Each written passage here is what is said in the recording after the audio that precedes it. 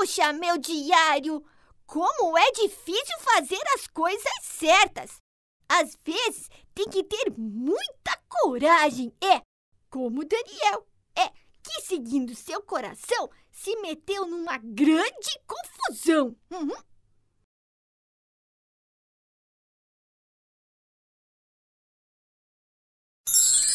Este é Daniel e ele parece que está em apuro. E ele está na cova com leões. Eu disse cova com leões. Mas como tudo isso começou? O rei Dario, que era rei da Babilônia, gostava muito de Daniel. Tanto que Daniel governava tudo. Os outros servos do rei ficavam com muitos ciúmes dele.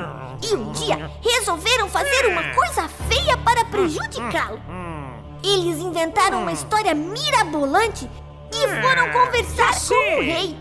E a história era assim. Rei Dario, tive uma ideia ótima.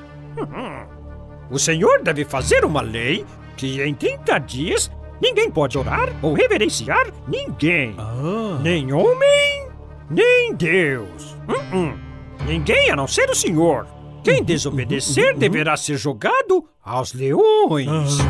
O rei Dario ficou todo vaidoso com a ideia e rapidinho concordou.